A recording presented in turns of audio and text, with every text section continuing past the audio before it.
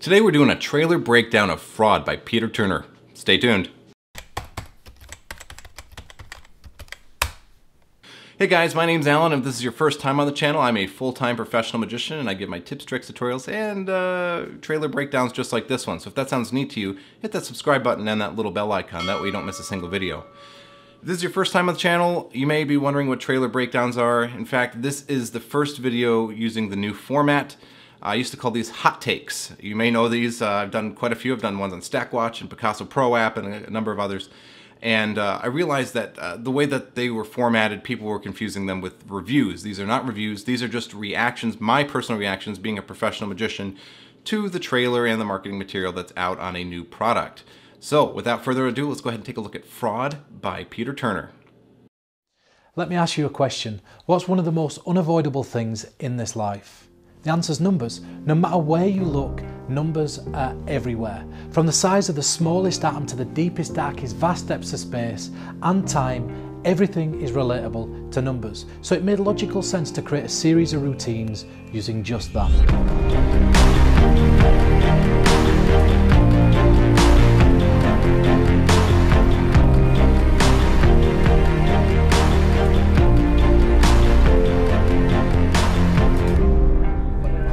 And then a 1. Yes.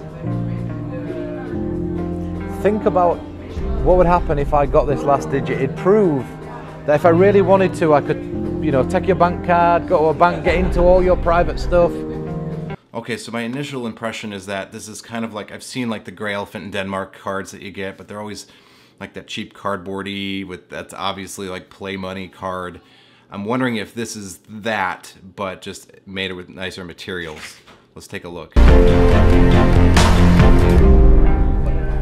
then a 1. Yes. Think about what would happen if I got this last digit. It'd prove that if I really wanted to, I could, take your bank card, go to a bank, get into all your private stuff. 4916. How cool is that? You're very cool, Pete. Thank you, Tom. So let's talk. Okay, so yeah, pin code divination is really cool. It's one of those privately held things. It's very secure. It's a natural choice for wanting to do something mentalism wise. I always kind of shied away from them though. There's lots of ways to do them, and I have the ability, and I've played with the idea of doing one. One reason I've always been hesitant, just as a professional, is that, I don't even know what the process is for changing your PIN code. And if you're doing like a video like this, you got to be real comfortable with, being able to change your PIN code or something, because it's like, I don't know, I don't want people knowing what my PIN code is, and you're putting it online for lots of people. Maybe somebody recognizes that person, goes into their Facebook, finds their name, and, I don't know. I always felt like that was something that was just a little bit too dangerous to play with, and there's a lot of liability issues that come up from that too. It's just a realm I've never played in. I'm sure that it works great and that lots of people enjoy using pin code divinations. Peter uses them to great effect. I know a lot of other mentalists do too. For me, I've always been reserved on wanting to do those for the reasons I just mentioned. Let's continue. Things that you can achieve using this little bad boy. Well, on the front of this there's a number, and you can influence your participants to think of exactly the number that you want. You can guess a spectator's PIN code safely. You can get a group of people to think of a number and reveal it. You can psychologically force images, playing cards, words, in fact whatever you want. You can get your spectator to read your mind. In fact, you could even get your spectator to create a version of themselves in an alternative universe and think of a random 4-digit number, and somehow it's on this bank card. You can use this bank card as a divination tool to allow somebody to freely think of a number and then use the card to be able to guess the exact number that they're thinking of. This pack's small, it plays big, and I'll tell you what, you don't want to leave home without it. Okay, so yeah, interesting. Yeah, so that's a fine way to do it too. Make up a guessed up number. Sure, that works. It doesn't have quite the impact, that if you were guessed their real PIN code, but yes, you could definitely do that. There's some nice product placement in there. I don't know if you saw the wallet, but there's some nice product placement. Wink, wink. Yeah, so it looks pretty neat. It looks like it was put in the, originally it was in the How to Read Minds package, and now they're offering it separately because of the popularity of it, which is great. I don't have the How to Read Minds package. Never felt like I needed to go buy that. I already have a wealth of mentalism material that I use in my shows. But yeah, so if they're reacting to somebody going, hey, yeah, we really like this, can we get this without having to buy the whole kit? Might be kind of cool. The card, I'll say also, the card does look pretty authentic. That's something else to talk about in the marketing material, is how they were turned down by 3 manufacturers. And, you know, you read the stuff, you're like, oh man, this is so much hype and everything, you know. But yeah, I could see that. I could see some people going, I don't really feel comfortable making that. But it looks like a real bank card. That's pretty cool. The only thing it's missing is it doesn't have your name stamped in it. And I wonder if there's a way to do that. Let's see if they answer that question in this video. If there's a way to get your name stamped into the card.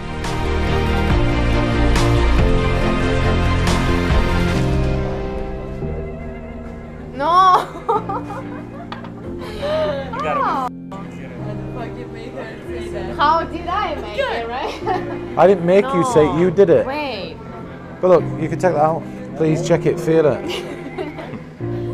No.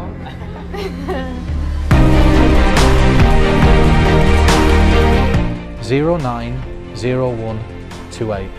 absolutely. Oh, wow! No, let's please hand it round now. You didn't do the regular person thing of going for the spade, did you? That's a yes. But that doesn't tell me which one.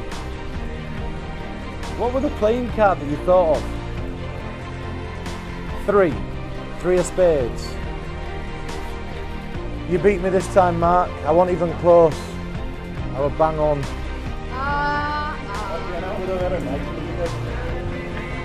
You see, you feel me now? You feel me now? I don't.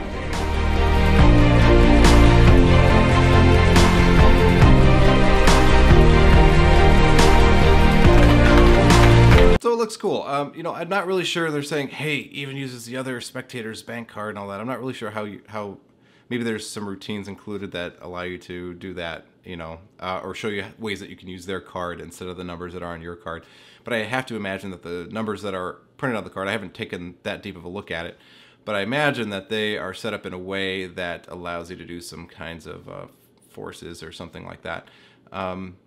It looks neat. I mean, for, you know, for 20 bucks, it might be something worth to pick up. You know, the thing is I might pick that up. I might pick it up, and I might just pick it up because it's nice to be able to carry around mentalism or magic that you can just put in your wallet. That's always nice. I mean, that's the dream, right? Packs flat, plays big. That might, I don't know. It's kind of neat. It's kind of neat. $20 doesn't seem that that high of a price for an actual physical thing and a tutorial video on how to use it. So I might pick this up. It looks pretty cool. Let's continue with the rest of the trailer. And it might just be a lot of B-roll, which tends to be with Ellusionist and Theory 11. But let's go ahead and watch. If it is, I'll just cut this part. Yeah, so I was right. It was just a lot of B-roll, so I cut. Yeah, so it looks like I'm reading the material here, and it says that you'll get one of those special cards with the thing, the How to Read Minds bank, the HTRM bank, which is just cute, you know. The binary principle, the 37 force, the 1089 force, reverse pin code divinations. Looks cool, right? You know, those are all things you don't need the card for, honestly. Those are all things that you can do definitely without the card, but having an actual realistic gimmick that allows you to do some of these things or to execute these things in a more natural way, it might be worth it. Looks cool. I'm not opposed to it. I think that it might be pretty useful just to have put in your wallet and carry around with you, and that way you have an excuse or a reason to be able to go into these types of forces. That's always the hard thing with number forces and that kind of stuff is, well, how do you naturally get to that?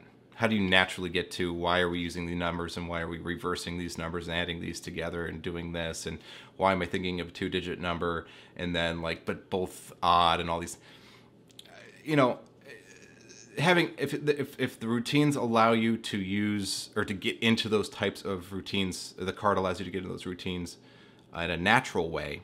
then that might be worth it, you know, because those forces are really good. I mean, the effects by themselves are really good. It's just always awkward. How do you get into talking about numbers? So this might be something that I might pick up. Looks pretty cool. What do you guys think? Should I pick this one up? Let me know in the comments down below. And if you'd like to get a review on this, also let me know that. Thank you guys so much for watching. If you enjoyed this video, you might enjoy these guys over here too.